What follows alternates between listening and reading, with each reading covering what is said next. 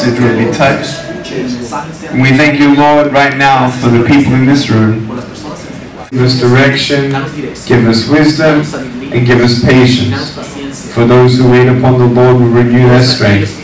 They shall mount up on wings like eagles. Father, we thank you for that. In Jesus' name we pray. Amen. I love you guys.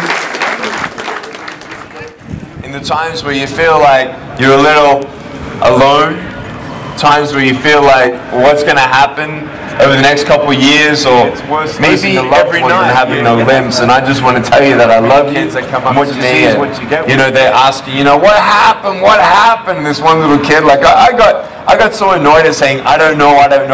So this one little boy came up and he said, what happened? And I went up to him and I go, cigarettes. No one's going to hang something, right? Anyway. But one day I reckon I'm going to drive a car, and that day is going to come. But I had a lot of fun with it. And she must have thought my head did a 360-degree spin. She was figuring out like, oh my gosh, you know. Anyway, no doctors can tell me why I was born this way. And my brother and my sister were born after me. They have arms and legs. You're alone as a kid. And you'll always be alone. Nick, you're never going to get married. Even if you got married, you can't even hold your wife's hand. Nick, you're just a burden to your parents. It's probably better that you're not here. You know, 1 million people this year will commit suicide. Be free, right? That's one suicide. That's what I thought. I thought that my prison bars were the fact that I had no arms, no legs, and if I was just like everybody else, then things would be okay. But I found out that there were so many people with arms and legs and still broken. You see, you can have arms and legs but be in prison on the inside with fear. I was in prison in this body, have no arms, no legs. My arms and legs were ticket to joy. I was wrong. Arms and legs itself ain't going to give me happiness. What's going to give me peace? Money, you see, you drugs, can get out of sex, alcohol, pornography, all that stuff can never. You know, my parents always told me, Nick, you got to be thankful for what you have instead of being angry for what you don't have. So I realized in my life that, you know, so many of us, we have to believe in understanding that God does have something better for us to receive it. Or whether you believe. And then when people do bad things against me, I pray for those people because they need to know that God loves them too. And I've been around 42 countries. I've seen death. I've seen stuff. And I've seen, though, how Jesus has healed. What I've done, so by the grace of God, He's transformed my life, and I've asked God. So what do you do when you fall down? This is what I've done. Get back up. Do you know that when you fall down, when you've come to the Lord Jesus Christ, do you know that victory is not when you get up? Victory is knowing that He'll never leave me.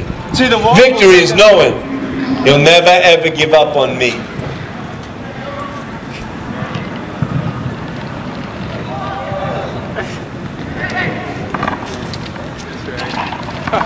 Go.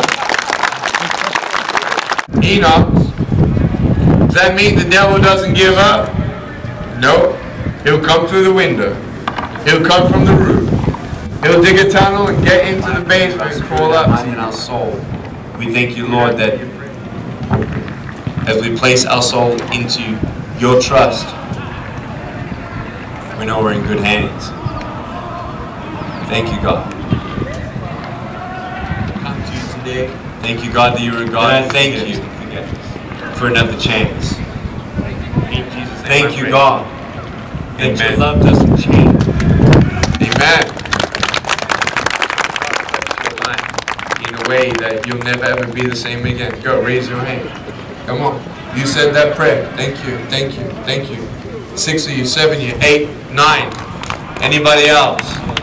You raise your hand because you say you ask God into your life and you're ready to live your life for God. And you know you've done it your way, it doesn't work.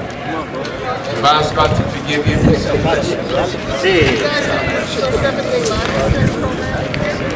me a big hug.